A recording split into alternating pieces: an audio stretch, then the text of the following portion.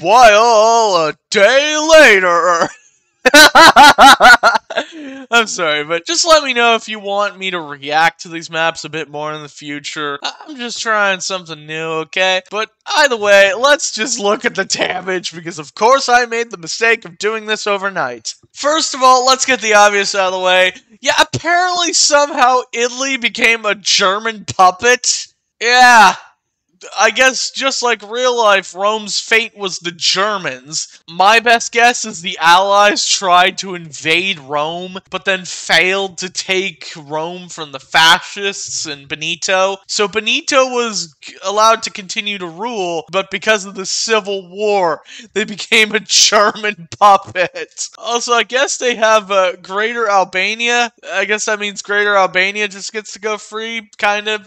They're no longer an Italian puppet. They're just kind of under the Axis. But, yeah.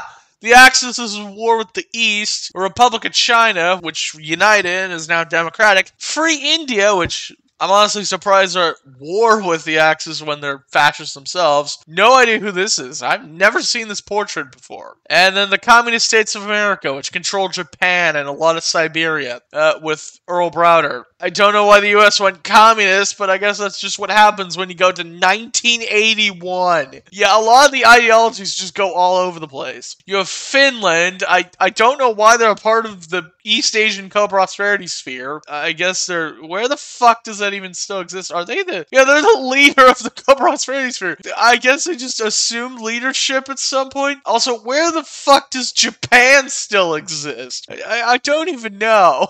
But, oh.